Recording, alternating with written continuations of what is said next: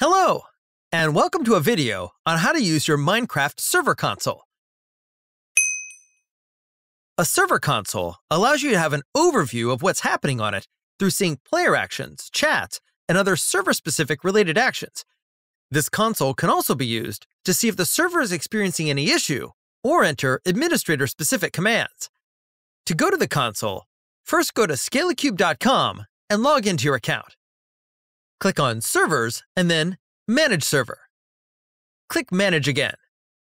Find Console on the left tab and click on it. You are now at the console, which looks like a green and black text interface. The full list of Minecraft commands that can be entered can be found on the Minecraft Wikipedia page. Keep in mind, some commands are mod pack specific that are not found on this page and can be found on the mod pack development page only. To input a command, type in the text box and press Enter, or click Execute.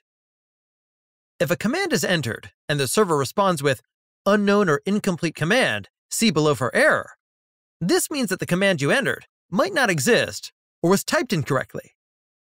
By clicking on History on the same page, we can see the previous sessions of when the server was online to view the logs of the server. These logs are saved every restart. If we click on Shared Access, we can enter the Scalacube email account of a friend, which will give that user access to your server console. Just in case this video is not fully explained, I've also put a link in the description to the Scalacube website to the same guide explaining the same method step by step with images. That is all from me today. Have a nice day. Goodbye.